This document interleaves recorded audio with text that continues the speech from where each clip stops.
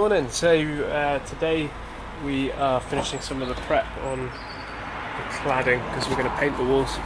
So yesterday I went through and filled all of the screw holes and just countersunk any which weren't sunk enough, and now we need to sand it.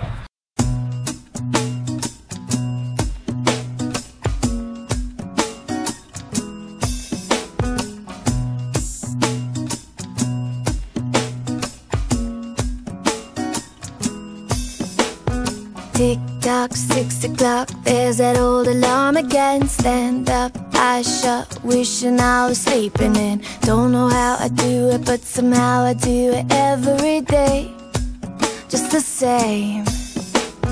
Get dressed, still a mess, shuffle through the same routine. White tee, blue jeans, looking at me beckoning. Get myself together, come whatever, just like yesterday and every other day. As I rush by the mirror. So yesterday I sanded down both walls with 120 and then 240 grit, and then also did the same to the ceiling. So she's super smooth. Sad thing is there is dust everywhere, like really thick dust, like flipping nightmare. That's why I was wearing that funky looking mask. So today I need to finish off the sanding on the door. That's 100 grit at the moment, and then I need to do all these bits.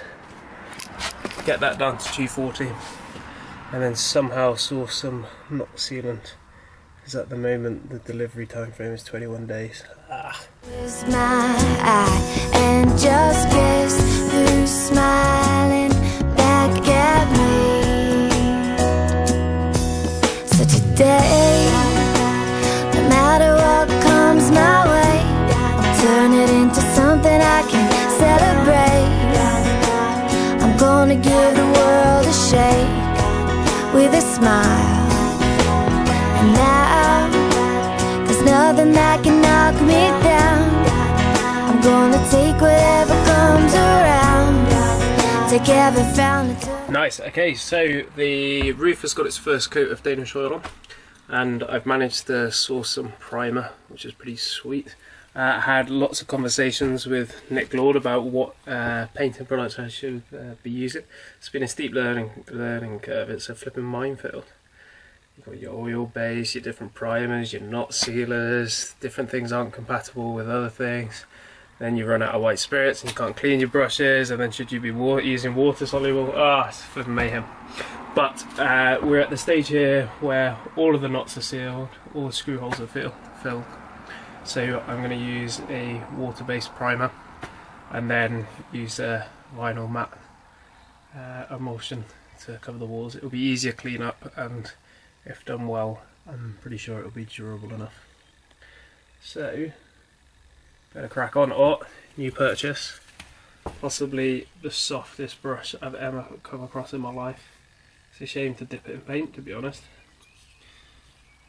but I've been told by the artiste that you need a good brush. Upside down with a smile.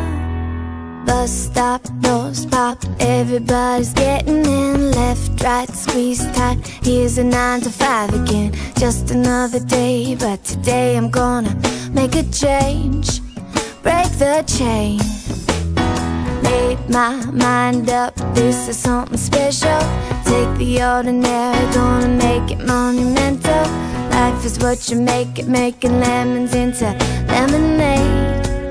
Ain't it great? As I rush by the window, catches my eye, and just guess who's smiling back at me. So today, no matter what comes my way, I'll turn it into something I can celebrate. I'm gonna give the whole world a shake with a smile. And now, there's nothing that can knock me down. I'm gonna take it. Alright, morning. So got up nice and early, sanded down the first coat of primer, because I'm told when you use water-based primers the wood can swell slightly, and just to make it nice and smooth so when we put the next layer on it's really uniform, so hopefully we'll get that good finish.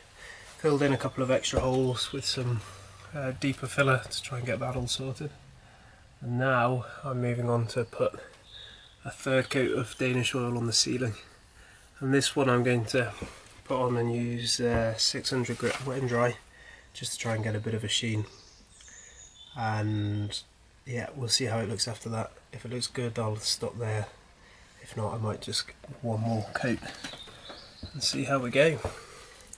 But we're getting there. It's definitely a lot longer and laborious than I could have imagined, so I flipping hate painting and sanding, but hopefully it's worth it in the end.